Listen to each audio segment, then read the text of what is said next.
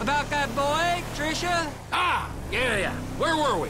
You were saying what he could do. He couldn't throw, and his coach had a stick accident like I had one. Right.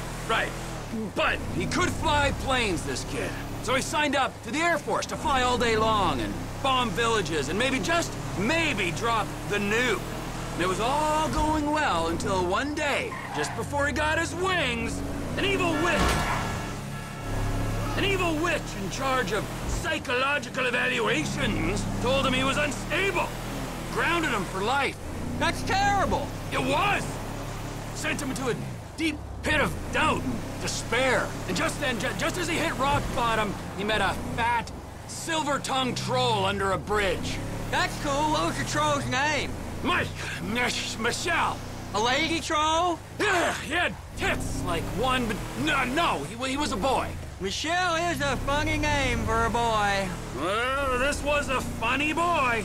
He sat under his bridge, robbing anyone who passed him by. Sometimes he'd go into town and rob the shops and inns and such. And he persuaded our hero that maybe he should rob people too. And you know what? Little Trisha did rob people, and little Trisha was good at it.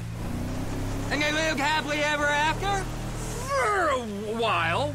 Until the troll met another troll in a strip club, and they fell in lust. And he bought her a pair of fake troll tits, even bigger than his real troll tits, so she could make more money stripping.